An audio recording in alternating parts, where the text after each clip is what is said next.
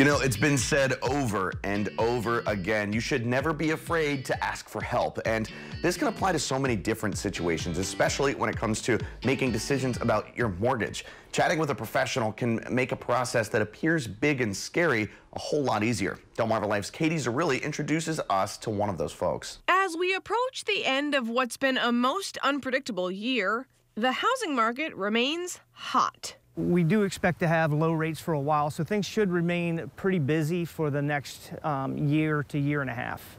Scott Allen is a sales manager and loan originator with Freedmont Mortgage Group. He's been helping folks make sense of these big numbers since 1996.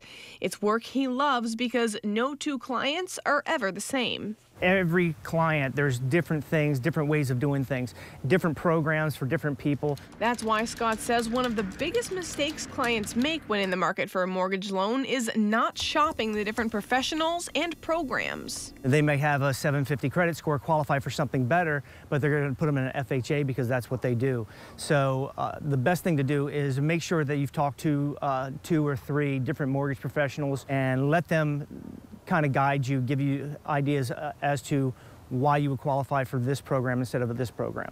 In fact, give Scott a whiteboard in just a minute or two, and you might end up wanting a 30-year fixed mortgage over 15. So my friend Scott here is also known as Wizard of the Whiteboard, and Scott, you're going to show us why today.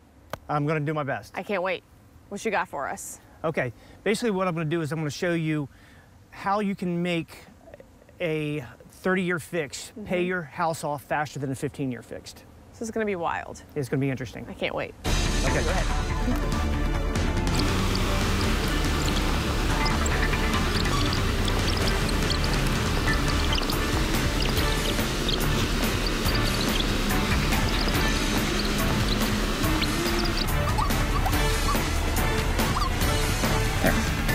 All right, so what do we have here? All right, what this basically says, and this is a hypothetical situation. Right. These aren't today's rates. Sure. These are just, about where the rates are over the last few months. Sure.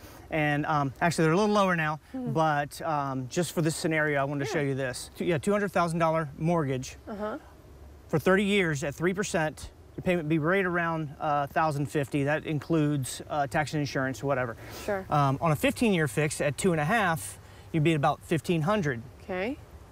On the 30-year fix, you'd be saving $450 a month. Sure. But at the end of 15 years, on the 15-year fix, you'd owe $0. Sure. At the end of 30 years, or at the end of 15 years on the 30-year fix, you would owe $114,000. Right.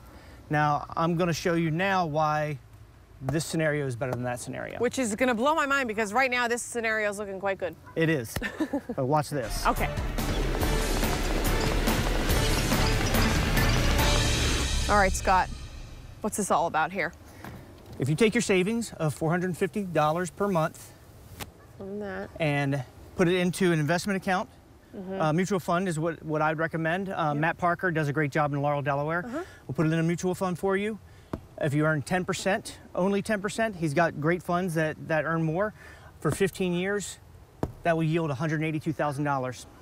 So then you take the 182. Take the 182, apply it to what you owe on your mortgage, and you've got money left over. Money left over. Yes, ma'am. Incredible. 30 years might be the way to go. 30 years to me looks better than a 15-year. It doesn't take a whiteboard for Scott to share this piece of wisdom. The mortgage amount you qualify for doesn't have to be the exact amount you pay. Maybe settle for a smaller home or a home that maybe is not as close to work, or just something outside of a little bit of your comfort zone, rather than strapping yourself and becoming cash poor for potentially 30 years. Because unfortunately, the house payment is where the bills begin. Once you qualify for a mortgage, what we don't take into consideration is you have to put gas in your car, you have to heat your home, you have to feed your family. Those are the bills that we don't take into consideration when we're qualifying for a mortgage. That still has to happen. So whether they whip out a whiteboard or simply strike up a conversation, a meeting with a professional about a mortgage loan is a necessary step for a financially fit future. If you're looking to get in touch with Scott, you can find his contact information on our website.